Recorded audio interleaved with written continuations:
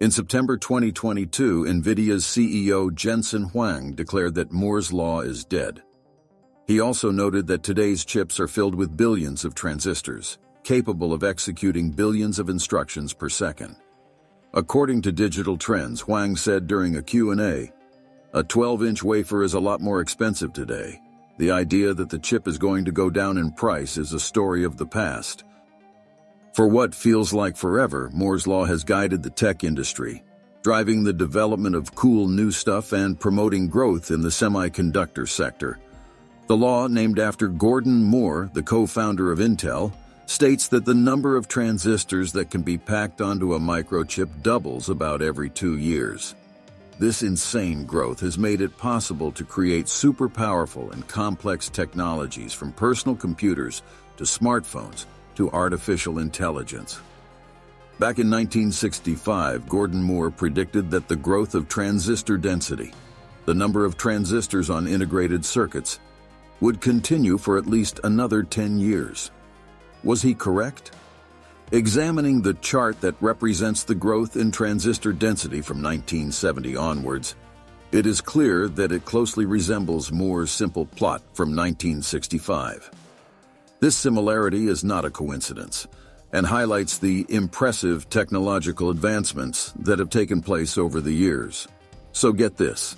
Transistor counts have actually doubled like every 2 years, just as Moore predicted, and this trend has been going strong for over 50 years now. How wild is that? However, it seems like Moore's Law is on its way out.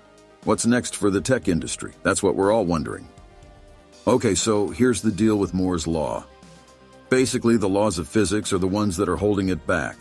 When you cram more and more transistors into a smaller space, the heat and power that they generate become a real problem. This means that the chips can't process data as quickly and efficiently as we'd like, but don't worry. The tech industry has found ways around these limitations. Things like 3D transistors and extreme ultraviolet lithography have been developed to help out. The only thing is, it's getting harder and more expensive to keep making these advances. As the end of Moore's Law approaches, the semiconductor industry is facing several challenges. One of the most significant is the need to find new ways to improve the performance and capabilities of microchips continually. Achieving this may require developing entirely new materials or manufacturing techniques, which could take years or even decades to bring to market. Another challenge facing the technology industry is the potential impact of the end of Moore's Law. For years, the exponential growth in computing power has enabled the development of new applications and use cases for technology, such as self-driving cars, machine learning, and virtual and augmented reality. Without continued progress in microchip technology, these applications could become limited or even stalled. With the end of Moore's Law, there are challenges, but also great opportunities for innovation and growth. The industry has been increasingly focused on exploring new technologies, such as quantum, neuromorphic, and parallel computing, which offer novel ways to process data and tackle complex problems.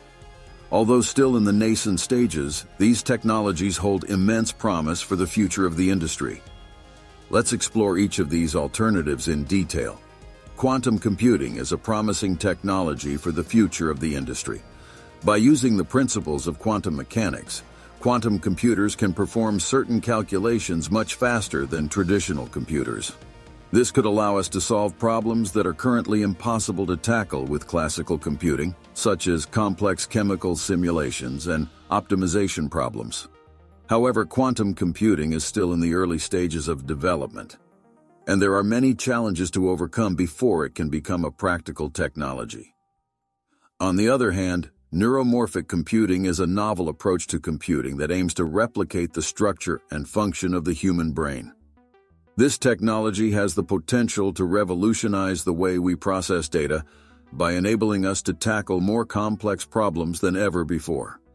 By leveraging the power of neuromorphic computing, we could create machines that are better at recognizing patterns, making decisions, and learning from experience. Finally, parallel computing involves designing and optimizing systems that can efficiently process multiple tasks simultaneously. improving overall computational performance. Most of these alternatives are still in the early stages of development, even if they will offer exciting potential for the future of the industry.